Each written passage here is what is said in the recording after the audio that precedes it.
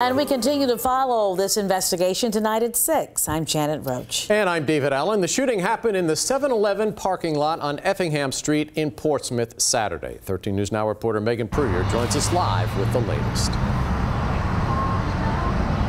David, Janet, police held a reset walk today, walking around talking to neighbors about exactly what happened. But the neighbors who we spoke with said that the community is still very much on edge.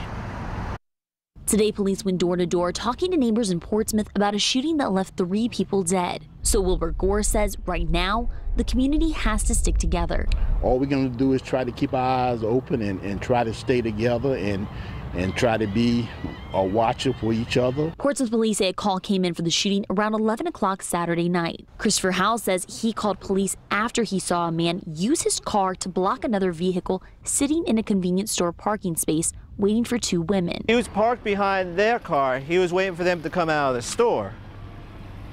And when he came out of the store, they got into their car, and I guess when they realized it was him, the one in the passenger side went to get out, and that's when she got shot. Howell says the man then went for the woman in the driver's seat. He walks up, he's standing over the door. I don't know if she opened it or he opened it, and all of a sudden you hear like 10 gunshots. But Howell says the shooting continued. And he just walks back to his red car, gets in it, and he stops right in front of the Dollar General sign. I guess he shot himself. Portsmouth police say when they got to the scene, they found 3 people shot to death. Gore says he just feels for the families involved. I feel sorry for my heart's going out for them, because that could be, and I don't know the situation, how it come about, but it could be anyone.